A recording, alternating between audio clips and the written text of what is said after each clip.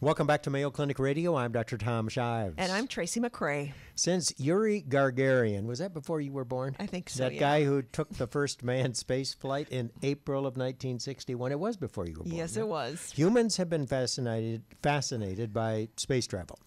Neil Armstrong, remember he walked on the moon in July of 1969? Were you alive for that one? Yes. Yes, you were. And since then, space programs have been looking to the next frontier. And believe it or not, you know what that is? Humans going to Mars. Wow. But a trip to the red planet will indeed present problems for the astronauts, not the least of which is how long it takes to get there. Mayo Clinic has been asked to study whether medically induced hypothermia, human hibernation, might help, I can't even believe it, might help astronauts to endure the medical and logistical rigors of a journey that NASA hopes to launch less than 2 decades from now. Pretty exciting. Here to discuss is Mayo Clinic anesthesiologist Dr. Matthew Kumar. Dr. Kumar, it is great to meet you and welcome to the program. Awesome. Thank you. Thank you. It seems like you're excited to be here, but in fact you're excited to be anywhere, aren't you? So tell us about your recent trip to India. Oh, Tom, I've been going to India for the past 40 years. Every year I go, I take a bottle of DEET with me. The mosquitoes Keep the are a bugs major off, problem. Yeah. This year I got too overconfident that nothing is going to happen to me, and I didn't take a bottle of DEET.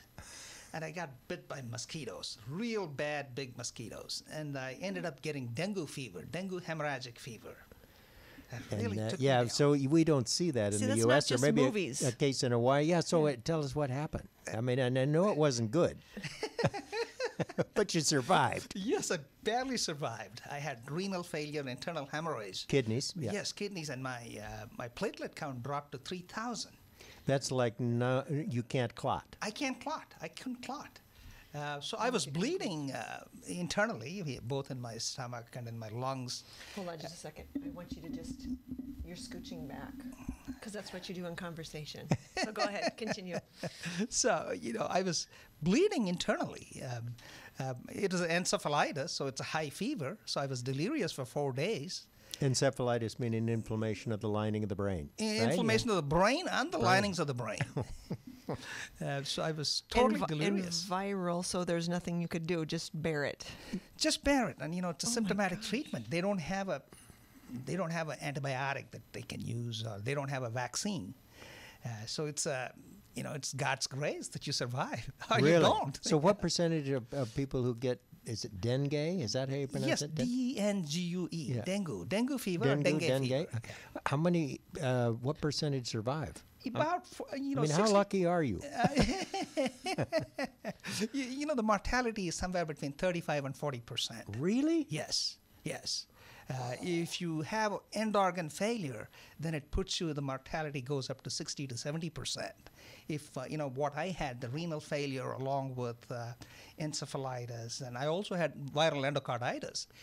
So that's the lining of the heart. Yes. And you weren't here at Mayo Clinic. You were in India. I I'm was not in saying that you India. weren't safe there, but I would bet you might have thought, I wish I was at home. Oh, absolutely. I can't say British Airways. The airlines wouldn't let me fly because they were afraid I was going to die in flight. Oh my gosh!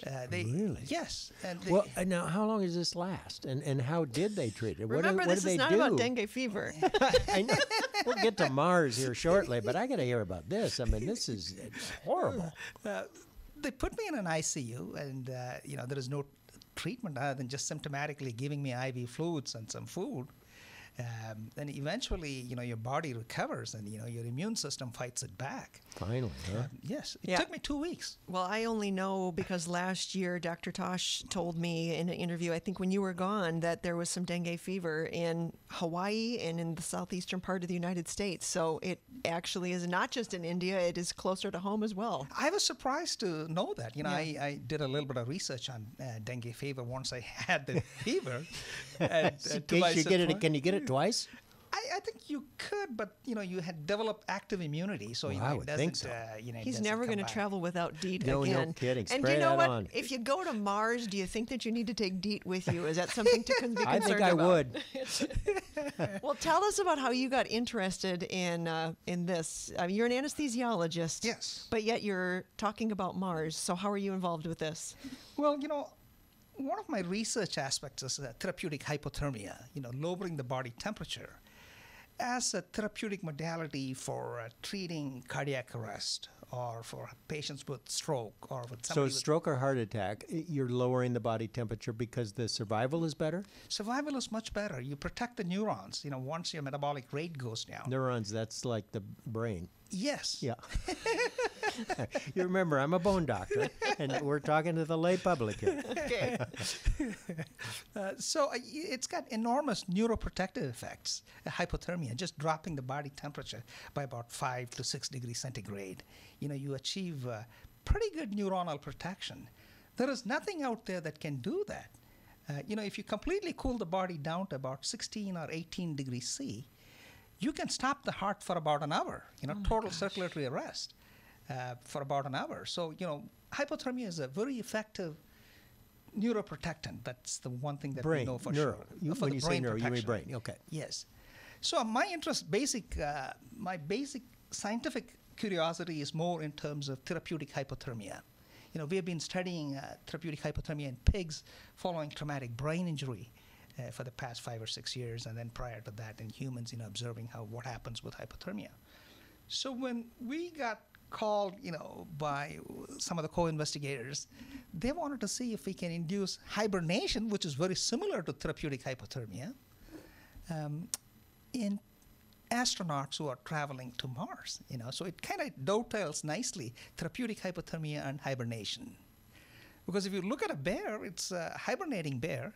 It's very similar to therapeutic hypothermia. The body temperature drops down to about 30 C or 32 C, and the heart rate goes down, and respirations go down, and the animal sleeps for about 6 months without eating or peeing, or urinating. And but hypothermia, I'm not a medical doctor here, but I just know that it's not good. So is it specifically very carefully managing the hypothermia that makes it okay to even have this conversation? Correct. Okay. It's not just accidental hypothermia could be dangerous, obviously. Sure. But controlled hypothermia, therapeutic hypothermia, controlling it and keeping it in a narrow range of somewhere between 28 C and 32 C seems to have all the beneficial effects without the deleterious effects of hypothermia. If your core body temperature drops below 28, you start having cardiac arrhythmias, which could kill you. So you really don't want your core body temperature to drop below 28. So you keep it in that narrow range. You achieve the benefits without the side effects. So the idea is if you can get the astronauts to hibernate, or you get them hypothermic, they'll be easier. It'll be better for them, easier for them to make the trip?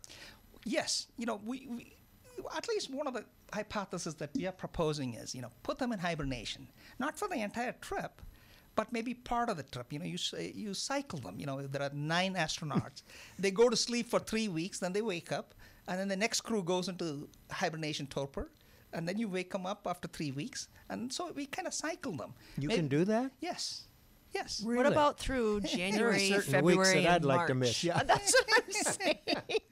Okay, so you're working in collaboration with NASA. Are they excited about the work that you're doing? They are excited, and we are totally excited. We got some great team working on this. I got Dr. Kelly Drew from Alaska, Oyvind Toyn from Alaska to Center for Arctic Studies. So it's just a phenomenal group of people, and I got Dr. Alexander Rabenstein here from Mayo, a neurologist. So we got a great team, and we are looking at it, and I think we believe it's almost necessary. If you're going to travel for 253 days to reach Mars, it's going to be a lot difficult to stay in a confined small capsule with 9 other people. Yeah, interesting. Dr. Matthew Kumar, he's an anesthesiologist at the Mayo Clinic, and he's also an expert on human hibernation, and we got to hear more about this. And when we come back, we'll ask him, how far is it to Mars? I guess he said it takes 253 days to get there, and why would anybody want to go? Time for a short break. You're listening to Mayo Clinic Radio on the Mayo Clinic News Network. Welcome back to Mayo Clinic Radio. I'm Dr. Tom Shives. And I'm Tracy McRae. We are with anesthesiologist Dr. Matthew Kumar, a survivor of dengue fever, and now working. I'm still amazed about that. 35-40% of people die if they get this disease. That's correct. This is a very confusing conversation. Yeah. Dengue fever and hibernation. But how can you just not talk about that? Maybe you ought to just stay home next year. Pray to the good Lord. That's good. All right, so when it comes to sending humans to Mars, it's over 250 days to do so, and it's boring, I guess, a long ways to go. And what would be the benefit of hibernating, aside from you get a lot of reading done or watch a lot of movies? What's the benefit of having those astronauts in hibernation instead of just sitting for 250 days? Tracy, great question. Hibernation has got two components. One is the observable thing, that's sleep. They're sleeping. They're not awake. And the second is the hypothermia, lowering the body temperature. The sleep has a couple of benefits here. One is it immobilizes the astronaut. So they're confined in a pod, hibernation pod, where they're sleeping. So it right away negates the need for activities of daily living. That's like, you have to, every day if you're awake, you have to bathe, you need to shave, you need to brush your teeth, you need to do, cook, change your clothing. All the activities of daily living come to a halt right there if they're sleeping. The second is you don't have to have things to keep yourself busy. There is no need for recreation. You don't have to give this person an exercise machine or TV or something else to keep them busy. Third important component is conflict, interpersonal conflict. Oh. If you remember the Biosphere 2 experiments. Are there women going on this? Hey, no, wait. I am planning my summer vacation road trip with my family right now, and all of a sudden this is starting to make a lot more sense. The third component is interpersonal conflicts. They are a major issue. If you combine people in a confined space, sooner or later fights erupt. They start getting in each other's space, and it becomes a problem, a serious problem. Biosphere 2, that was the number one reason why they just couldn't stand each other. One of the experiments that they had. Wow. So I think if they're sleeping, you don't have to deal with all of those issues. Okay, now tell me this. What is the benefit of going into hibernation? Do you slow down the aging process? Do you slow down your metabolism? What's happening? The second component, that's the first component was the sleep, and the second component is the hypothermia. With hypothermia, yes, your body metabolic rate comes down. It comes down about 7 to 8% for each 1 degree drop in body temperature. So if you drop your body temperature, normal body temperature being about 37, if you bring it down to 32, you're right there, you got about 40% reduction in your basal metabolic rate. So you need less oxygen, you need to carry less amount of oxygen, less amount of food. Those things are pretty good. In addition to reduction in your oxygen and metabolic requirements, you also have benefit of hypothermia in terms of reducing the intracranial pressure, which is a major issue. So that's the pressure inside your brain. Inside your brain, cranial. Inside your skull. Mm-hmm. One of the major complications is blindness, which apparently happens as a result of optic nerve neuropathy, the compression caused by a rise in intracranial pressure occurring at the point where the optic nerve goes through the hole in the brain to your eyes.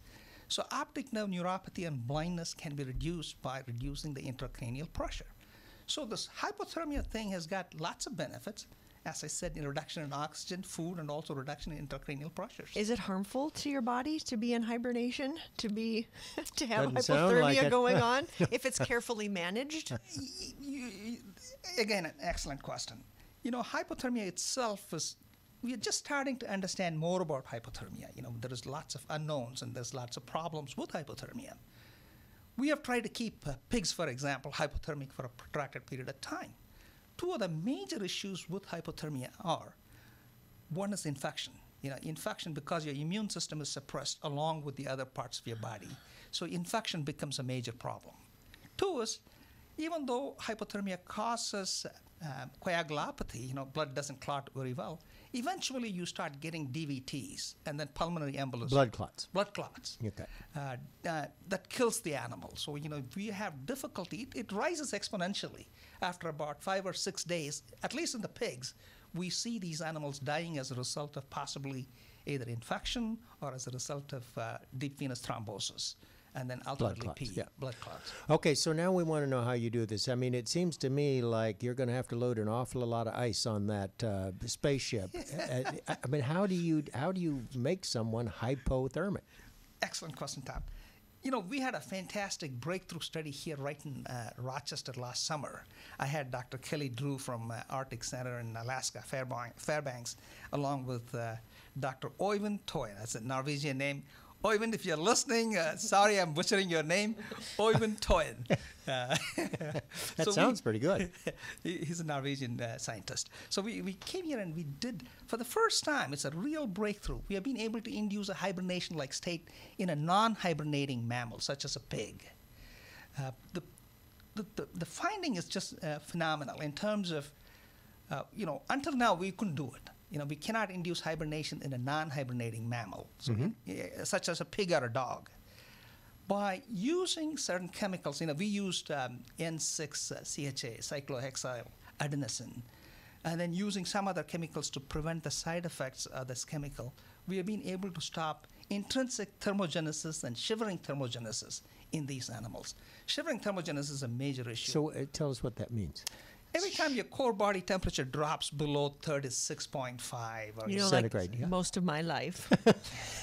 Cold all the time. I'm always cold. Yeah. you start shivering. And then there is sympathetic activity that triggers non-shivering thermogenesis.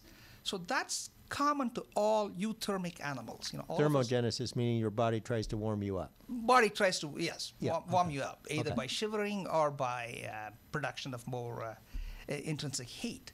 So we have now a technology to stop that intrinsic fight back that every mammal has to bring its temperature back to 37. So we have been able to do that for the first time.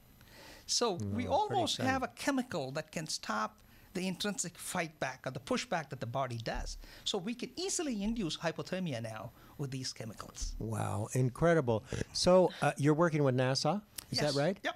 And they're serious about this. They actually want somebody to go. Why do we want to go to Mars? That's the next frontier, Tom. We don't have. That's an excellent question. That's human destiny. We don't have enough space here on Earth. Sooner or later, Exploring. Yes, exploration is in our blood. NASA has got the timeline. That's they want to send somebody by 2030 or mid 2030s. You think they'll make it? I think they'll make it. I'm excited. I'm completely, totally sold on this. Because in my lifetime, I'm going to see somebody, a fellow human, land on Mars. That's just incredible. It is incredible. It's how many miles? Oh, it's got 34.9 million miles, or 35 million miles, so it's pretty far away. Basically like my summer vacation. Yeah, 253 days. We could put you into hibernation. It'll be the best trip you've ever actually had. sounds You'll like a slow down dream your come true. aging, and when you wake up, you'll be right there. I You love it. drive, honey. I'm hibernating. Hey, it's the Yeah. Grand Canyon. Dr. Matthew Kumar, he's an anesthesiologist and an expert on human hibernation and hypothermia. We're glad you're alive and we're glad you're here. Thanks so much Thank for you, being Tom. with us. It's awesome. Great to be with you. Thank you, Matthew.